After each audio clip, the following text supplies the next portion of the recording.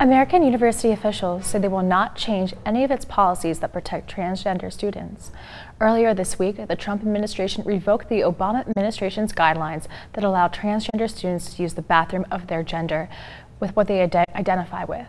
Quincy Tickner has more. Center for Diversity and Inclusion at American University is denouncing the Trump administration's withdrawal.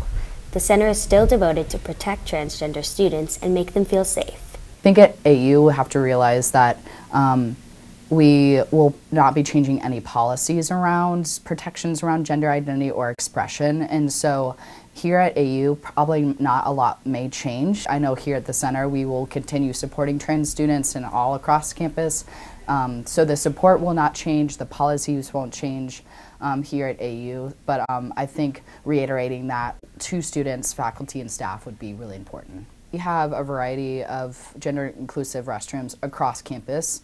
I think down the line we would like to see an increase of multi-user gender-inclusive restrooms. There are a few in some of the residence halls. Many students at AU are showing solidarity and support for transgender students after the actions from the Trump administration. I think it's important that since American is an all-inclusive university and they strive to make everyone feel equal, that it's important that we have gender-neutral bathrooms, because I think that's one of the reasons that students of the LGBTQA community come here, is because we are so inclusive. Gender-neutral bathrooms are something that's important for AU because it gives people the idea that we support them and they're not excluded from our community. With District Wire News, this is Quincy Tickner. Suburbs around DC are becoming more diverse. A recent study ranked 4 towns among the most diverse in the country.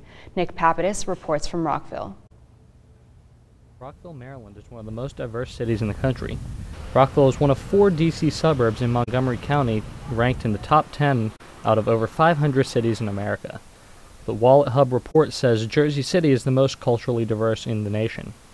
Just behind neighboring Germantown, Gaithersburg, and Silver Spring, Rockville ranked 9th place in diversity. The town of over 60,000 has a long history of diversity dating back to shortly after the Civil War. Rockville Mayor Bridget Donald Newton says the town is continuing to diversify. We welcome the diversity. We are a very ecumenical community, very friendly community.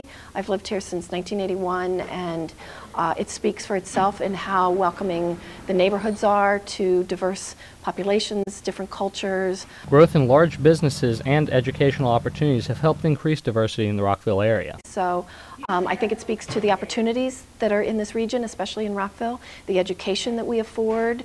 We have Montgomery College, we have universities of Shady Grove that feed into or not into University of Maryland and the other universities around. Montgomery County residents believe that increasing diversity in the area is beneficial to their neighborhoods. But I think that it's a great trend because we have people from all over the world wanting to live and work in the DC area, and considering the political tone that this country is currently experiencing, I think that this area can showcase that people with diverse backgrounds and beliefs can come together, live together, and work together and ultimately succeed. From Rockville, Nick Papadis, District Wire News.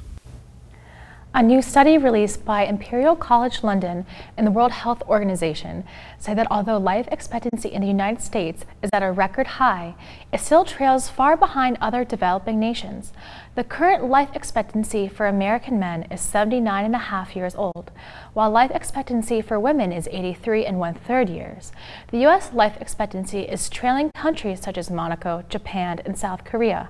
Researchers are expecting the life expectancy of Americans to fall further behind other countries because of America's high rate of homicide, body mass index, and lack of universal health coverage.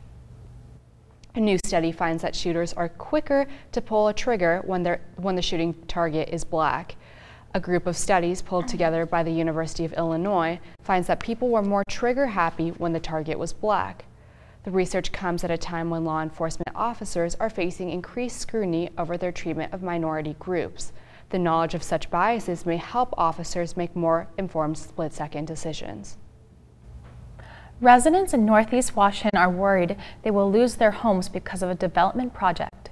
People say the redevelopment of Brooklyn Manor, an 88-year-old apartment complex, will displace families who will be hard-pressed to find affordable housing. But local officials say the new development will not affect residents, who will be allowed to stay in their homes. Across the nation, high demands and low supply have increased the cost of housing, making affordable options a rare find. Warm weather is taking over DC this week with temperatures reaching the 70s. More coming up after the break.